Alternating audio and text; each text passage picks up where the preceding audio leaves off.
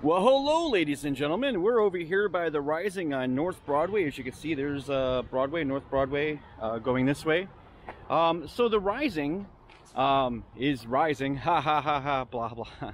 So the big change to the Rising project has been the construction of the two townhouse structures, which are right here, and then there's the other one adjacent on the other end right there. Now, as you can see, they're all basically made in wood, so I imagine based on wood costs, that's probably about half the project has been building these two buildings. Ha ha ha ha, another joke.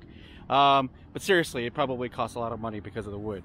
At any rate, so the two townhouses, each of them are, looks like 6 townhouses, and looks like 4 possibly over there, so 6. I think there's 6, and then there's another 4 over there. So those will be grand total of 10. Hey, I can do math. That'll be going up, so that those will be I think 3 stories, it looks like. Wow, those are massive. So anyway, over here, as you'll see in the drone footage coming up, will be the main front structure, which will be the first floor will be University Settlement, a couple other storefronts, and then the 2 upper levels or 3 upper levels will be apartments. They're building another elevator shaft right here, and as you'll see in the drone footage, behind this townhouse going this way.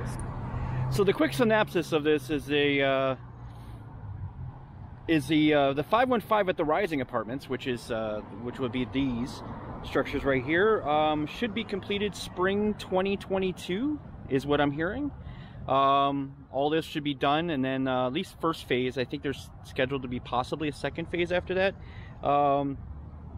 So it'll be comprised of 88 affordable apartments and townhomes and 20,000 square feet of commercial space, one of which will be University Settlement. So this will be the new home of University Settlement, which will have a lot more space once this project is complete. This area right here will basically be parking, from my understanding. So, and then they'll have some room to expand. So the main structure of the apartment section will be this coming in where the elevator shafts are. So, like I said, the main feature that has changed is the townhouses since last month.